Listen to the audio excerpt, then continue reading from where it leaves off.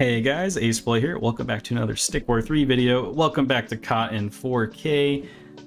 We got some interesting fellows today. We got Knee and main Robux 666. So we got the Glacial Fletching and the Monstrosity. Looks like he's also going for some Ghost Tower stuff. That's pretty interesting, but our man on the left actually has Shadow Wrath going on, and I'm not gonna lie, that's a little more interesting to me. The ninjas look super cool. It looks like lots of economy going on for both sides. They're not too interested in the middle tower, which understandable, but also you're wrong. You definitely want to get that middle tower ASAP Rocky for that free moolah. And it looks like he made a dead first and then a sword, so the sword's gonna beat the dead anyway. Not sure why you even make deads in this game currently, but I'm gonna trust that'll have a use for later, and we'll make sure to keep track of that when it happens. Meanwhile, you gotta just build up economy to get the Shadow Wrath going. They take quite a bit. 150 crystals are pretty priced for what they're capable of. He already has that Minor Hustle 1 going, so he's going full eco, and main Robux 666 doesn't care. He's gonna let it happen. He's gonna keep making Sword Wrath and maybe even make a Spiriton. Meanwhile, on the left, Shadow Wrath and Miners popping out. You got the projectile barrier just in case things get a little hairy, but it looks like that no projectiles will be coming out from the right side anytime soon, and he kind of wants to go for Giants anyway. Now the Shadow Wrath versus Giant debate, it's kind of hard, because as you can see, Shadow Wrath get easily donked on with the stun, but they can certainly really fight light units really well. The problem is Giants aren't exactly light, so it's a little harder for them to pull things off. But as you can see, they definitely will win the user control fight with that extended range. You can kind of just dodge and weave with this Shadow Wrath and just do a whole lot. Main Robux 666 is going to take a bunch of extra damage if he actually wants to fight. He pulls off the parry last second. Very intense user control action going on here. Main Robux, I don't think he knows about the Shadow Wrath's parry stacks, and I don't blame him. It's a little bit of an obscure fact. A second ninja's coming out, third one's on the way. Main Robux is actually getting kind of iced right now.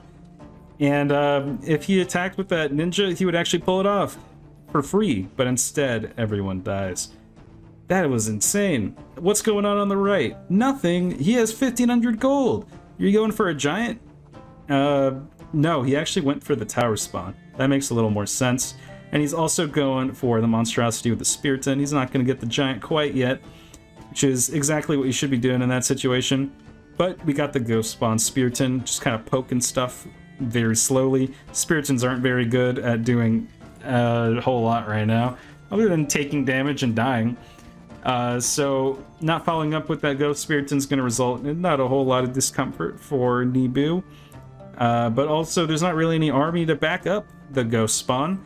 Our man on the right has not dedicated anything towards economy. He's just making the 6 Sword Wrath. So now your giant engine's not really there. You didn't get all the gold, so I don't know how you're going to make giants, but that's okay. Meanwhile, our man on the left has insane economy, and he's planning a ton of ninja shenanigans.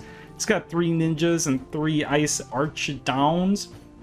You're rocking the red balls, pretty spicy, if I do say so myself. And you can just watch. That ghost tower gets melted, or the ghost tower spawn unit. And the Shadow Wrath don't do too well against group battles, but we'll see how it goes. The slowdown certainly will be helpful.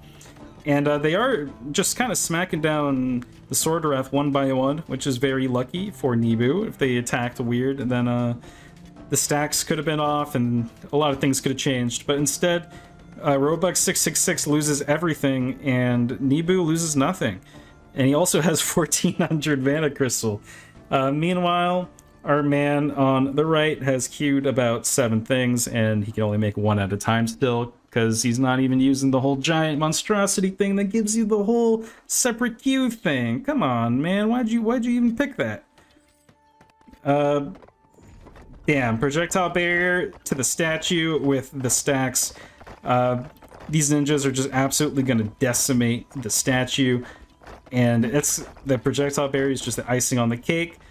Just like that, Nibu takes the victory over main Robux 666. Thank you guys for watching. Please like, comment, and subscribe. And try not to get caught in 4K.